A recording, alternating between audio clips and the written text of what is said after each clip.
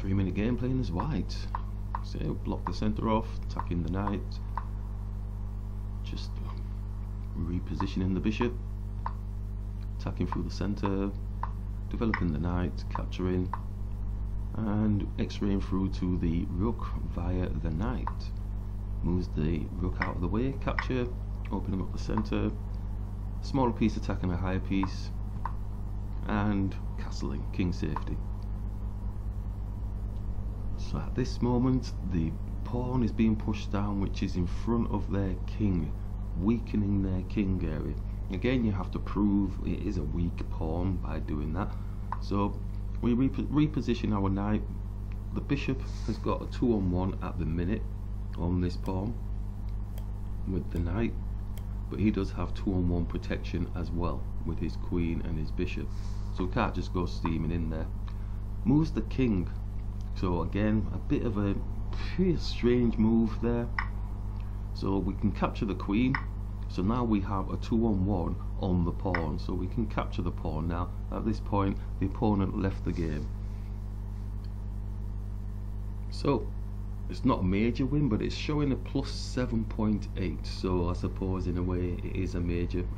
Nice position for us, ready to get going, starting putting pressure up towards the king area, because the bishop doesn't have anywhere to go. It could come, where could it go? I mean, it can go here, it could just stay where it is, because obviously if we take, then it's an even exchange, so we're not really that up. Could take the knight here. What realistically would happen there?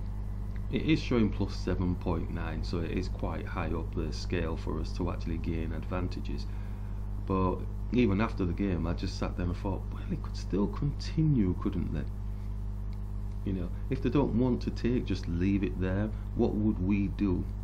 It's not our turn, it's their turn. So what could they do? Could develop the white square bishop out, couldn't they? Yeah, so let's say they brought the white square bishop out, attacking our knight. And if we then came here, so then we'd get a 2-on-1, but he's still protecting with his rook. So if we came here, then his knight can't get in the game at the minute because he's getting blocked off. So does he, what do they do? Okay, let's say they go for, would they do it? Yeah, let's say they're going like this just to disturb things, and then they start pushing the pawn so that they try and get this pawn down so the bishop escapes. So at that stage then we grab, and I suppose then they grab back, and then would I take, I may just go here because his rook will be owning the file. Okay, so it's fairly even Stevens. It's still plus 6 points. It's dropped down a point now from those combinations. And would he be interested in doing that? Probably not. He might still take, but let's say he doesn't and he wants to get his knight into the game.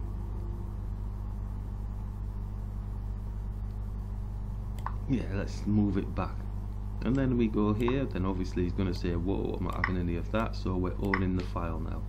So we're fairly comfortable with that, about getting the ownership of the file. We wanted the knight to get back into the game. We would do something like this, but then they can come across and defend the pawn, which is, but then they would lose their knight, so that probably wouldn't take place. Yeah, so it's pretty hefty for us. Yeah, okay, good game.